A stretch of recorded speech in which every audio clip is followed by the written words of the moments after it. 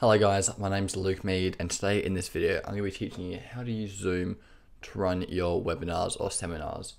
Although Zoom is primarily an online video platform meant for business to business and small meetings, it is really popular and can be used for running small scale webinars and seminars. I'm going to teach you how to do that in this video with 3 simple steps. The first one is setting up your meeting on Zoom. Once you've set up the meeting and invited everyone, you're halfway there. The second thing is, let's double check that your material for the webinar is compatible with Zoom and we can run it. And number 3 is you've got to go for it and simply get involved. And I'm going to run you through the things you need to know when you're actually running the webinar on Zoom. Now, the first step we're going to do is schedule our meeting. If you're new to Zoom, the way we do that is by hitting the schedule button, not the new meeting button. This is going to let us give it a name and fill out the rest of the information. In this case, let's call it test Zoom webinar. From here, we want to select the time and date. Notice that you've got to select the time zone here as well, so you want to make sure you get that right. So in this case, I might select the time to be the 1st of the 12th, 2021 at 3 p.m. to 4 p.m. So just an hour seminar on this date. You'll notice the Zoom basic plan has a 40-minute time leading with 3 more participants, so you will need to upgrade to the bigger Zoom platform if you are seeking to have more people than that. Going to double check that the time zone is in the right area, and we're set to go there. Now, you want to keep the meeting ID as generated automatically, because if you don't, you have to use your personal one. If you want, you can have a passcode set. I recommend setting one and using something that's going to be relatable for the webinar to make it easier for people. In this case, we'll just call it test. You want to have the waiting room set to on. This means when your participants join the webinar, they're going to be set in a little hidden area. They won't be able to speak to anyone until you let them into the Zoom meeting, which is really important. So then when you start the Zoom meeting, you can let everyone in and away you go.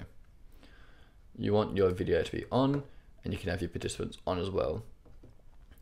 You can then select down here if you want to have your Zoom meeting added to your calendars. If you're on Mac, you can have an iCal. If you're using Google Calendar, you can do that there. If not, you can just select others. In this case, I'm just going to leave it as Google Calendar and hit save. And that's how easy it is to schedule our Zoom meetings. If you want to have a look where it is, you can head back into your Zoom and head up to your meetings area, and you can see there it is. There's your Zoom. If you want to invite people to this Zoom and send it to your participants, this is what you can send them. Simply a copy invitation, and Google copies you copy this, and this is all they need. This link here and this passcode will get them into the Zoom. So here I am inside my Zoom meeting. Hello. And what you want to do is click share screen and make sure that you can share the screen that you want to show. So I've quickly shared the screen, and this is my material that I run for my presentations, and you want to make sure that you can accurately share this screen. You'll be able to tell that you're sharing the screen when this little box comes up here and you've got it going on. You want to test a few things and make sure it all works by quickly going and putting your presentation into presentation mode and just making sure that this is all running smoothly. So when you are in this presentation, you'll be able to see other participants in this box up here. Their names will appear here as well, and you'll be able to run through and go through your slides and talk as you see fit and share this screen. Now, there's a few other things we can use when we're doing these Zoom meetings. The second thing we want to have a look at is the chat. This is a really handy area to communicate with people. If people don't feel comfortable speaking up in the Zoom meeting, then they're most likely going to feel comfortable typing out their messages here. So I recommend when you are running your Zoom meeting, you have this box up while you're talking and got your content up so you can really talk through and communicate with everyone. Last but not least, the other panel we want to have a look at is the participants panel. So this is where you'll see all the list of the participants, and you can invite people and you can mute people and adjust people as an admin in here.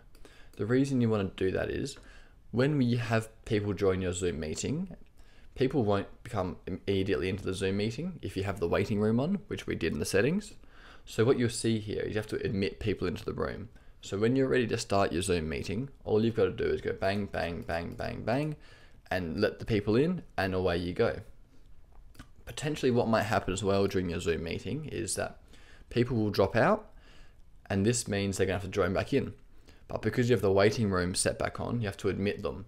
So it's really important that I recommend that you have these tabs open while you're doing your Zoom presentation, because this is the best way to do it. So now guys, this information has equipped you of what you need to do your Zoom meeting. I just recommend you get out there and do it. It's not too hard. Once you have your scheduled Zoom meeting and you have your content and you run through and you can do this and your screen sharing works, then you're good to go. I hope you guys found this video useful. If you did, leave a like, subscribe or comment below. Thanks so much guys. Keep well. Ciao, ciao.